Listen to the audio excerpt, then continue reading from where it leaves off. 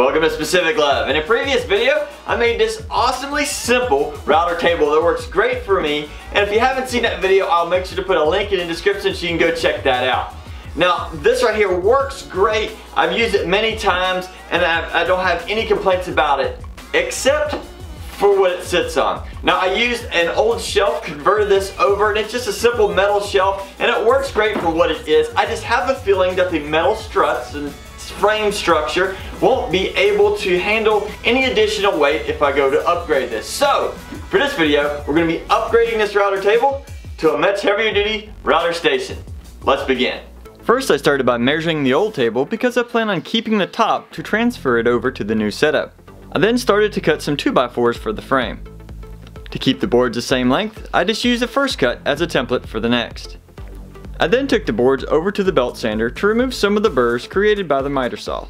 Using the top of the table, I laid out each of the boards to check the alignment, and actually had to adjust the inner supports to compensate for the position of the router base. I then set up my pocket hole jig and drilled 4 holes in each board. These pocket holes made it easy to assemble and gave the frame a bunch of strength. After using this old table for a while, I do like the height of it, so I'm going to try and get the new one to roughly the same height. And to get that, counting the casters, it's going to be about 40 inches, so I'm going to have to aim for that for the new one. But before I created the legs, I needed a bottom frame. So I decided to mirror the top just in case I wanted to add future supports or additional pieces later.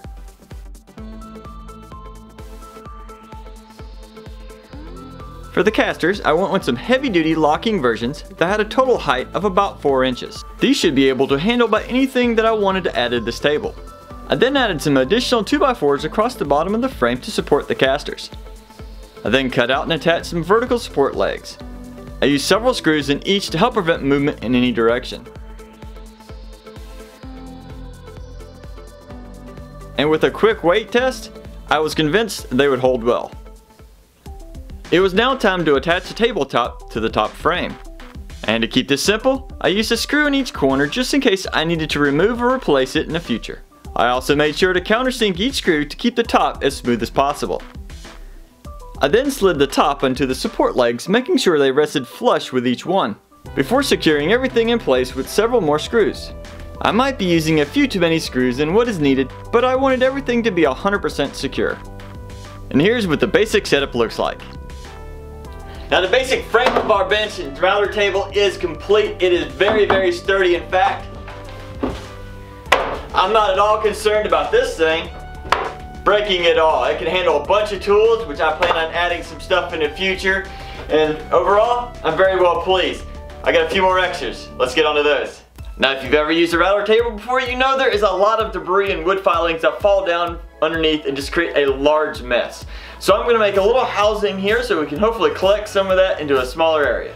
I then took some measurements to determine where I wanted to add some support legs. I cut 2 more boards, added some pocket holes, and secured them to the frame. I went on the sides of the existing boards to give my router a little more clearance when adjusting the height and changing the bits. And as usual, I added a lot of screws. Then measuring for the router clearance, I determined the best location for the bottom of the box and cut those boards as well. And as you probably guessed, I added pocket holes to those too. Once in place, they looked like a little overkill, but I would never have to worry about them breaking. I then added a support rail to the bottom of 2 sides so I would not have to cut the bottom panel. I had an old piece of 1/4 inch MDF that I decided to use as the bottom and inner panel and cut them to size on the table saw. I then flipped the table on its side and added the base of the box.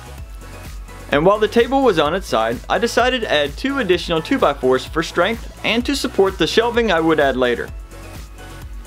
I then flipped the table back upright and added the inner board. I next cut down some 1/4 inch plywood to finish off the rest of the box. I also think the plywood looks better than adding MDF completely around the box.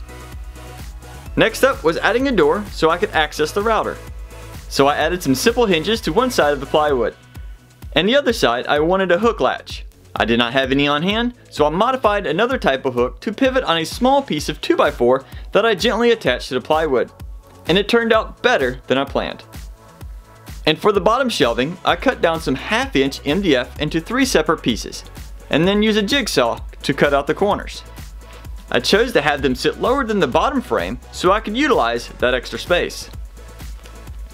And it worked out great with adding several of my tools for storage.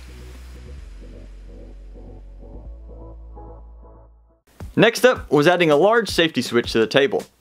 This was an afterthought for the table, so I needed to add a support board to hold the switch. I cut out a 2x4 to support a box and found a good location. I then cut a new extension cord and fed it through a hole I drilled up under the table. I carefully wired everything up and secured it in place. Now, I am not an electrician, so I was a little nervous for the first test. Now here comes a moment of truth to see if I wired it correctly. Forgot to turn it on. Alright, now the moment of truth to see if I wired this correctly. Now I hope you enjoyed this build. I really do love this new router station. I can use it as that, or use it as a workbench, or pretty much just storage, or anything else for that matter. I love how I can collect most of the debris that falls out of the router from the bottom. It catches in this box, but I do have some future plans to hook up a nice dust collection system, so make sure you keep an eye out for that video. But overall, I'm very happy. I hope you enjoyed this video, and if you did, make sure you click the like button. Tell me what you think about it in the comments, and as always, have fun building.